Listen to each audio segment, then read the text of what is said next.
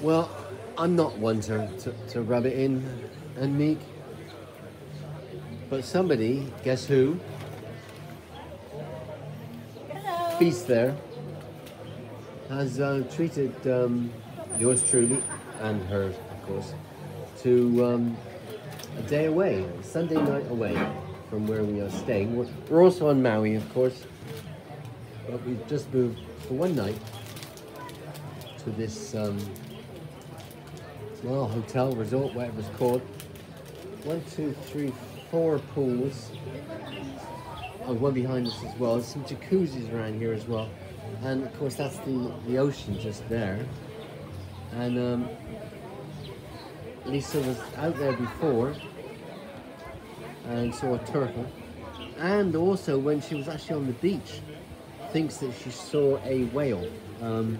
Whales have come pretty close to shore actually. I guess they can't come too close because it's too shallow.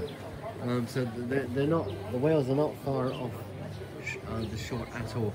And tomorrow we'll be taking a kayak out, an outrigger, and then later on that evening taking a bus, good old Maui bus, to back to almost where we're staying, which is great, you know. But anyway, yeah, so that's the beach down there. The noise you can hear just down there.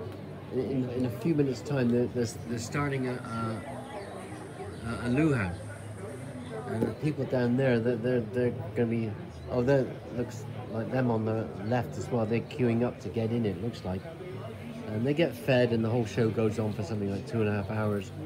It's something like $250 or some crazy thing. But anyway, pardon, 180. Oh, 280. Anyway, but yeah, we're on the balcony of our room, and yeah, so we can kind of see. Well, the sun's kind of in the way. Damn, I mean, you know, whenever you need the sun, you can't get it right. Now you don't need it; it's in the way. But anyway, oh yeah, this is Okay. Costco special. Costco special. Costco special. Oh, also we do have birds. I don't know if you saw that bird then. Yeah, whenever these little birds detect food, they have this habit of flying by and begging. Anyway, so I hope you haven't been exercising your arm muscles today, shoveling, as you have been. Oh yeah, I didn't tell you. Oh, a bit too much snow in Calgary in the last few days, and I mean his car's been getting stuck, so she's had to dig herself out. Well, needless to say, none of those problems here. But you know, you've been to Maui. Oh, I should say, just to sort of equate things out a bit, today's Sunday.